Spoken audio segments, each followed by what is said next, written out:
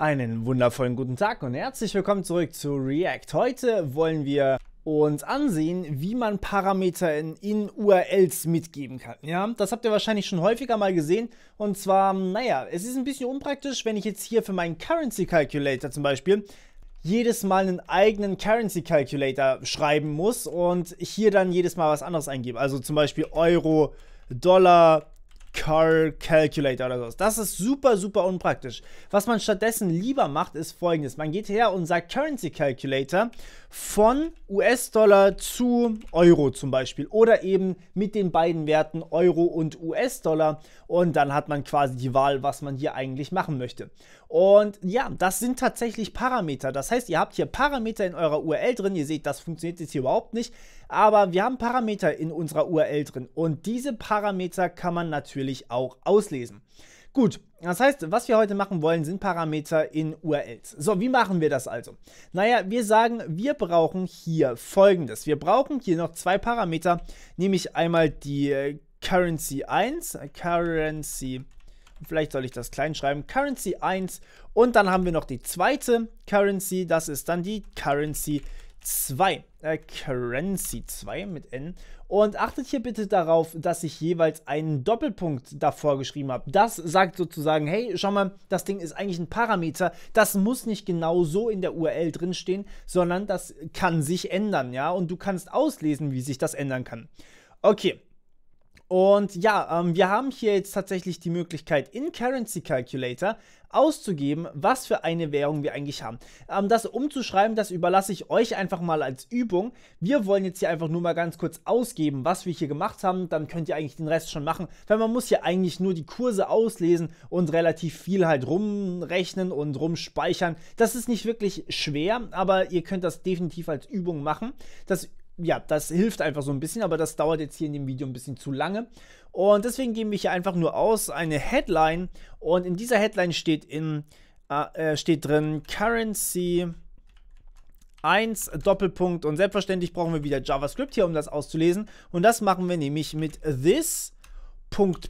Das steht dann quasi in den Props drin und zwar in der Eigenschaft match.params. Und dann den Namen von dem Ding, das ihr da hattet. Das heißt in unserem Fall Currency 1 und Currency 2.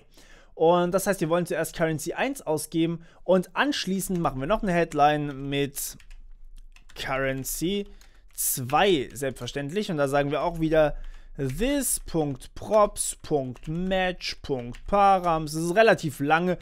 Currency 2. So. Und ja, damit haben wir es eigentlich auch schon. Damit haben wir die Dinge ausgelesen und können da drauf zugreifen. Wie wir jetzt hier sehen können, wenn ich US-Dollar und Euro eingebe oben, dann bekommen wir hier USD und Euro raus. So, jetzt Achtung, wenn ich hier natürlich irgendwas Ungültiges reinschreibe wie QQQ, das ist ja, soweit ich weiß, zumindest keine Currency, wird das natürlich trotzdem als Parameter gegeben, ja. Das heißt, ihr müsst da aufpassen und natürlich erstmal validieren, ob das auch wirklich ein sinnvoller Parameter ist, den ihr hier bekommt. Da kann wirklich alles angegeben werden. Okay. Und das ist natürlich auch vom User steuerbar, das heißt, der kann hier auch wirklich reinschreiben, was er möchte. Okay, was auch wichtig ist, ist folgende Situation jetzt hier. Ihr erinnert euch, wir haben exact in der Root angegeben. Dieses exact trifft jetzt auch hier drauf zu. Und das bedeutet, wir haben jetzt hier nur noch die Möglichkeit, den Currency Calculator mit Currency 1 und Currency 2 aufzurufen. Wir haben nicht mehr die Möglichkeit, den Currency Calculator nur noch mit Currency Calculator aufzurufen. Das geht nicht mehr, weil wir hier exact geschrieben haben. Wenn wir das exact rausnehmen aus dieser URL, dann, ja gut, funktioniert es hier immer noch nicht, weil wir das hier nicht mehr drin haben. Aber dann könnte man hier noch weitere Dinge hinten dran angeben. Was ich euch deswegen empfehlen würde, wäre für diese, für dieses Ding hier würde ich euch eine Liste empfehlen aus verschiedenen URLs. Das heißt, wir schreiben uns hier erstmal diese URL rein und dann machen wir ein Komma rein und dann schreiben wir uns diese URL hier hinten nochmal rein. Und so. Dann machen wir die eckige Klammer zu und dann die geschweifte Klammer zu. Und dann haben wir nämlich die Möglichkeit, hier auch den Currency Calculator so aufzurufen.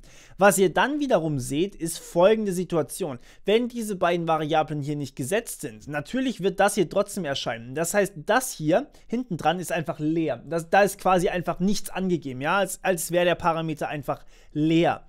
Und das geht tatsächlich, das wird euch keinen Fehler werfen, aber es sieht natürlich nicht so schön aus. Das heißt, versucht hier ein bedingtes Rendering zu zeigen, habe ich in den ersten paar Videos auch gezeigt, wie das funktioniert. Das ist eigentlich nicht so kompliziert, kann man auch sehr, sehr gut implementieren hier und quasi sagen, Currency 1 und Currency 2 wird nur ausgegeben, wenn hier irgendwas ist oder eben es wird eine Fehlermeldung angezeigt, wenn man die Dinger nicht angibt, also diese, oder quasi man darf sich auswählen, welche Währung man umrechnen möchte, falls man selbst keine Währung angegeben hat. Okay?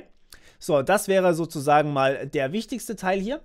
Was auch noch sehr wichtig ist, ist Achtung mit dem Root-Element. Das Root-Element hat nicht unbedingt die Möglichkeit, so viele Parameter hier anzugeben. Da kann es Schwierigkeiten geben. Ich hatte da schon öfters mal ein paar Probleme damit. Versucht das sowieso in separate Elemente auszulagern, denn das hat mit dem Root-Element eigentlich nicht unbedingt was zu tun. In der Root solltet ihr wirklich nur das drin haben, was auch wirklich angezeigt werden soll, wenn der User nichts tut, also wenn er quasi eure Website anwählt und das war's.